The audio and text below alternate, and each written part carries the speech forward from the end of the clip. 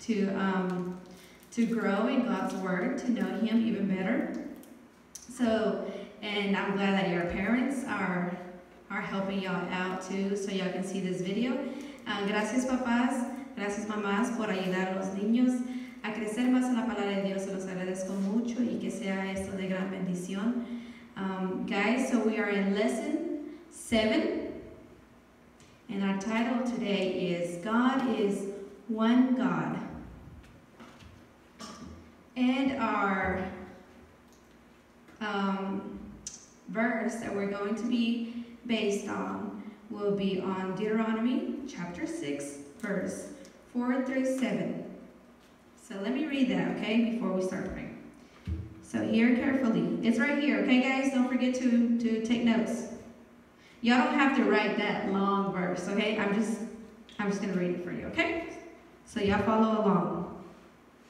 Deuteronomy chapter 6, verse 4 through 7 says, Hear, O Israel, the Lord our God, the Lord is one. You shall love the Lord your God with all your heart, with all your soul, and with all your strength.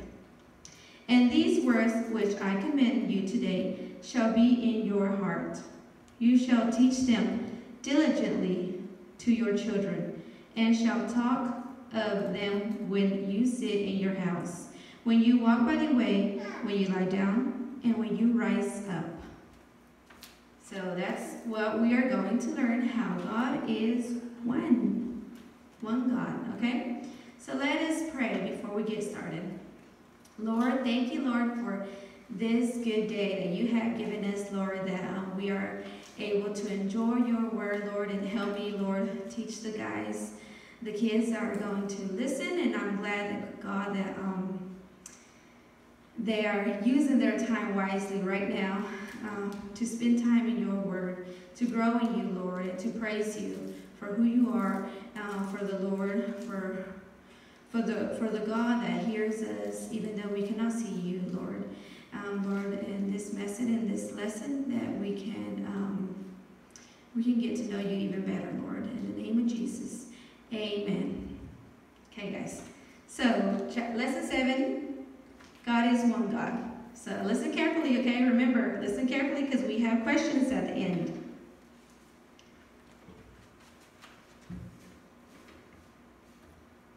Our lesson says, Did you ever wish you had wings like a bird so that you could fly very high? If you had wings, would you fly up, up, up, and up high into the sky to see all the stars? I think I would. That would be cool. If you went on and on and on for days and days, you still would not see all the stars. There are so many, millions and millions of them. God made all those stars. He made every one of them. And the Bible said he even knows them by name. And he made everything else that you see. Many years ago, the Israelites were God's people. There were many people on earth, but God chose the Israelites to be his very special people. He talked to them through Moses. He gave them a beautiful country to live in. He told them that God is good, that God is God alone. There are no other gods, and so they must worship only him. So who should they worship? Only who? Only God, only him. He's the only true God. So people who lived around the land of Israel thought there were many gods. One who made the stars. One God who made the moon. One who lived in the ocean. They also made idol gods of wood and stone. Sometimes even God's own people who knew how wonderful and good God is forgot about him. They made idols and prayed to them. One day, God sent them a prophet named Isaiah. What was the prophet's name? Good job, it was Isaiah. To tell them how foolish they were. Isaiah said, Listen, I will tell you how foolish you are. A man goes to the woods with his axe. He finds a good tree and cuts it down. He chops it to pieces. He uses some of the wood to make a fire. When he has a fire burning, he says, "Ah, this is a nice warm fire." Then he takes a piece of the same tree home. He cuts and carves it and makes it look like a man, with ears and eyes and nose and a mouth. He puts shining gold over it, and he says, "There, I have made me a god." He kneels down to that piece of wood, to that piece of tree, right? It was a tree at first. What a foolish man he is. That piece of wood cannot hear. It cannot see. It cannot even move. It is an idol. It did not make the earth and the sky. It did not make the stars. It cannot send rain.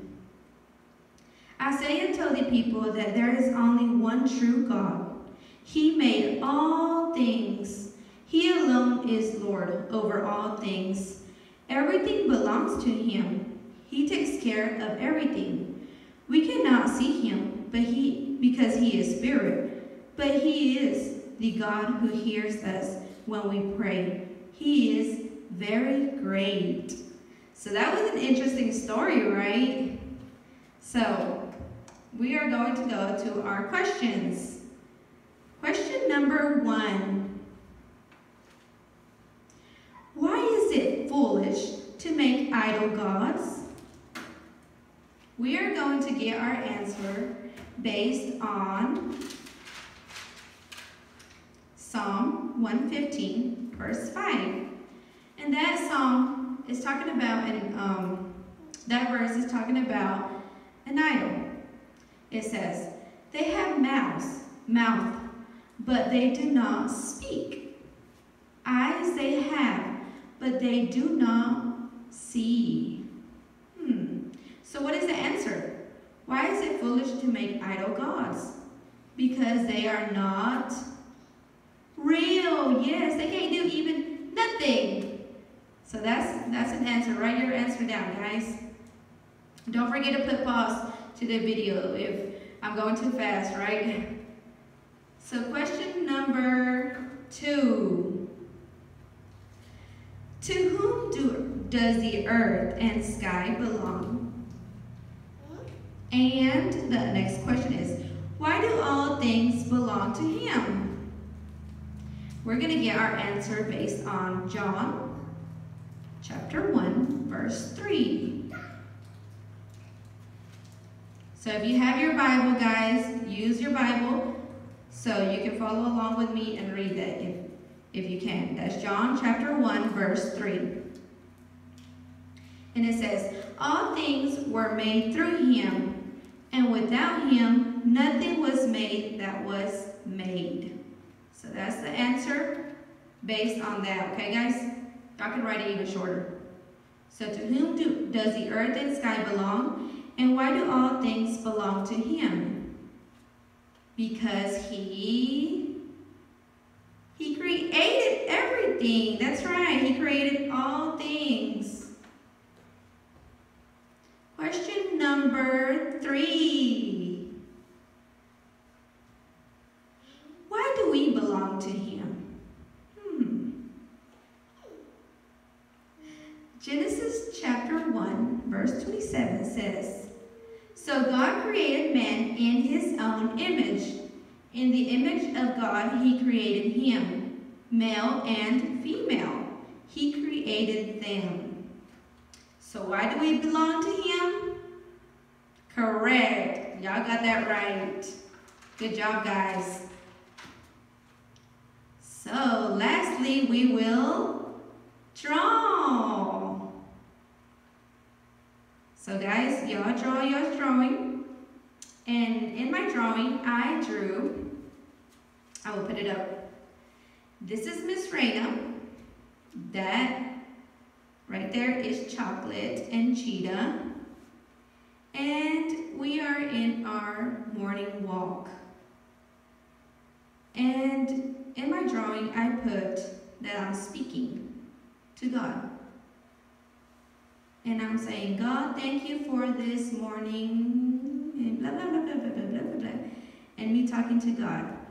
Even though I cannot see God or cannot hear him, I know he is real, and I know he hears me. And I wrote right there a verse. Hebrews chapter 4, verse 16 says, "Let us therefore come boldly to the throne of grace, that we may obtain mercy and find grace to help in time of need." So we can come to God boldly.